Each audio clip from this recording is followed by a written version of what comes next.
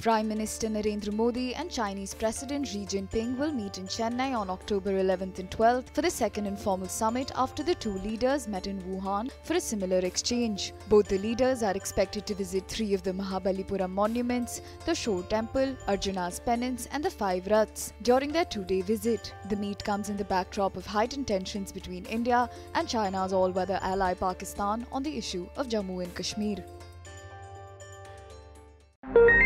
TikTok star and BJP candidate in Haryana Sonali Phogat asked the crowd at a rally if they were Pakistanis when some of them didn't say Bharat Mata Ki Jai. Phogat, who's taking on Congress's Kuldeep Bishnoi in Adampur, told the gathering that their votes have no value if they can't say Bharat Mata Ki Jai.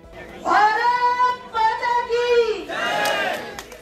Bharat Mata Ki Jai!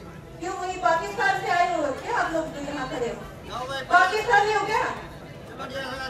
अगर हिंदुस्तानी हो तो भारत माता की जय बोलो। अगर हिंदुस्तान के निवासी हो तो भारत माता की जय बोलो। With 12 days to go for polls in Maharashtra and Haryana, former minister and senior Congress leader Salman Khurshid has said that the party is going through an existential crisis and is unlikely to win these polls. In an interview to news agency Associated Press, Khurshid said that Congress didn't get to analyze the 2019 defeat as Rahul Gandhi left in a huff and Sonia Gandhi stepped in as a stopgap arrangement. He added that Rahul's exit left a vacuum, but he still retains the allegiance of the party. कि हमारे नेता राहुल गांधी जी हमें छोड़ गए और उसका तात्पर्य ये है कि वो हमारे अध्यक्ष थे। हम चाहते हैं कि वो अध्यक्ष रहें। बहुत लोगों ने उनसे विनती की कि वो अध्यक्ष रहें, लेकिन उनका अपना एक मत था, उनकी अपनी एक सोच थी कि हम अध्यक्ष नहीं रहेंगे। मैंने बार बार ये कहा है कि वो अध्यक्ष नहीं रहे, तब भी वो हमारे पार्टी के प्रमुख नेता हैं और रहेंगे।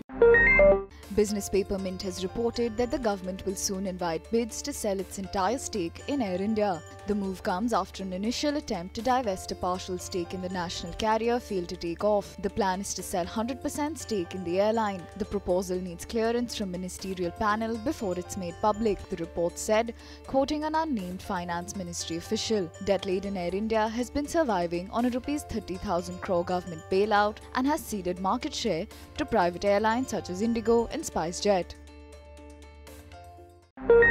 Protests by farmers across Nasik district in Maharashtra have hit the supply of onions to mandis, sending prices back to the highest level in 2 weeks. Onion prices at the benchmark Lasalgaon Mandi, Asia's largest spot onion selling market, jumped 37% on Monday. Arrivals at Lasalgaon also plunged to 137 tons on Monday, the lowest in 2019. This spike may have also neutralized the government's measures to curb onion prices. Retail prices for onions had recently shot up to Rs 80 per kg. 10 people drowned during Durga idol immersions in Rajasthan's Dholpur on Tuesday. Officials said that a boy jumped into the Parbati river during the immersion and started to drown. The others jumped to save him, but they also drowned. Local divers and State Disaster Response Force were called in to fish out the bodies. The state government has announced a financial assistance of Rs 1 lakh to the families of the deceased.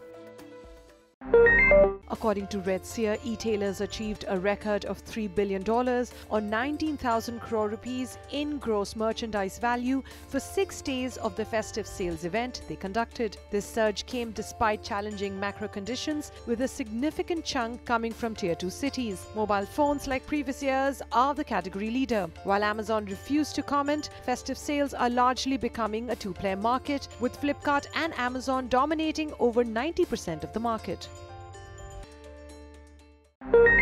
The Times of India has reported that the centre is mulling an ambitious plan to create a 1,400-kilometre long and 5-kilometre wide green belt from Gujarat to the Delhi-Haryana border. The project will be on the lines of the Great Green Wall running through the width of Africa to combat climate change and desertification. Officials believe that creating a green belt from Porbandar in Panipat will help restore degraded land through afforestation along the Aravalli range that spans across Gujarat, Rajasthan, Haryana and Delhi. The green wall will also act as a barrier for dust coming from the deserts in western India and Pakistan.